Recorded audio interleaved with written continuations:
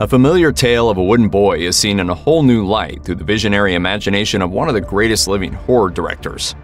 2022 has seen a bevy of amazing stop-motion animated movies, and closing off this year of stop-motion madness is possibly the most exciting project of them all, as Academy Award winner Guillermo del Toro puts his own spin on the classic 1883 Carlo Collodi novel Pinocchio. The well-known story has seen multiple adaptations throughout the decades, most notably Walt Disney's beloved 1940 version. Still, del Toro seems to be offering a completely new vision of this classic tale that will surely take audiences by surprise. I am Guillermo del Toro.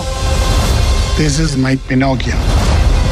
Guillermo del Toro is best known for his lush array of genre films such as Pan's Labyrinth, Crimson Peak, Hellboy, and the Best Picture winning The Shape of Water. He has had his eyes on the famous wooden character Pinocchio for some time. Originally announced back in 2008, del Toro has not only been in love with the Pinocchio story itself, but has always envisioned it as an animated feature. And now, Guillermo del Toro's Pinocchio is set for release in select theaters throughout November 2022, but will be available to stream on Netflix on December 9, 2022. Its world premiere came on October 15, 2022 at the BFI London Film Festival, which will be followed by the Animationist Film Festival on the 29th, and an official US premiere at AFI Fest on November 5th. The film has seen a troubled production over the past few years, as multiple release dates have been set and reworked. Alongside fellow upcoming stop-motion Netflix film Wendell and Wild, Guillermo del Toro's Pinocchio was initially slated for release sometime in 2021. The film, along with several other high-profile Netflix animated projects, were moved to 2022, with Netflix CEO Ted Sarandos revealing that the company has plans to release up to 6 animated features a year. But that's nothing compared to the film's earlier troubles.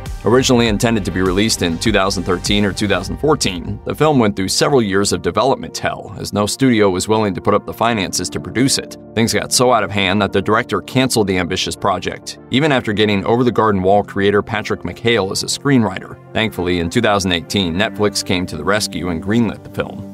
The plot of Guillermo del Toro's Pinocchio, while following the general outline of the classic story, seems to have more in store in its setting and presentation. The description of the film, given by a tweet from Netflix Film, reads, "Set during the rise of fascism in Mussolini's Italy, Pinocchio is a story of love and disobedience as Pinocchio struggles to live up to his father's expectations." This setting, deviating from the fairy tale world audiences are accustomed to, is in line with del Toro's dark, fantastical vision, staying more faithful to the original Carlo Collodi tale, The Adventures of Pinocchio, which the director describes as having a far more perverse and spooky and semi-necrophilia vibe to it in certain aspects. One element it will share with the Disney classic is that del Toro's film is set to be a musical. Writing both the musical numbers and scoring the film is Alexandre Desplat. This will be Desplat's second time working with del Toro after winning an Academy Award for his work on The Shape of Water in 2017. It will also be Desplat's third stop-motion film, having worked with director Wes Anderson and being nominated for Academy Awards for the musical scores of both 2009's Fantastic Mr. Fox and 2018's Isle of Dogs.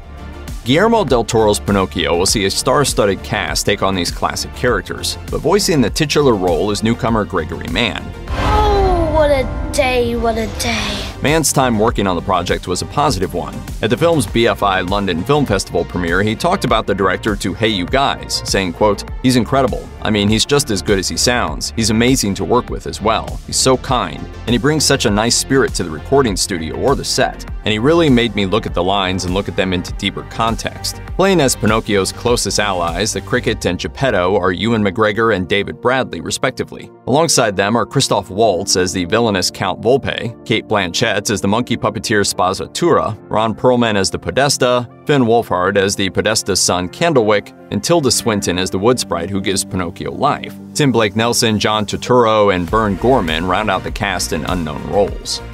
Netflix has currently released 2 trailers for Guillermo del Toro's Pinocchio. The first, released in January 2022, acts as a brief teaser where Ewan McGregor's Cricket, or Sebastian J. Cricket as he calls himself, prepares to write something while telling the audience an interesting fact. I actually lived in the heart of the wooden boy. Whether this is meant to be taken literally or this version of the cricket will stand as a representation of Pinocchio's heart rather than his conscience is yet to be seen. Still, the teaser excited viewers for what was to come just from the beautiful look alone. A full film trailer was released in late July 2022. In it, we see Geppetto, who appears to have lost a child of his own, build and piece together Pinocchio. From there, we're treated to a true feast for the eyes as Pinocchio goes about the town, meets both good and evil faces, and warmly interacts with Geppetto. It's hard not to get swept up in the overwhelming overwhelming splendor of the animation on display. From the beautifully textured and designed characters to the grand sets to the outstanding visual effects, this trailer alone proves why the dazzling art form of stop-motion animation will never truly die out. Top it off with a sweeping musical score, and you can count us in for whatever Guillermo del Toro has in store.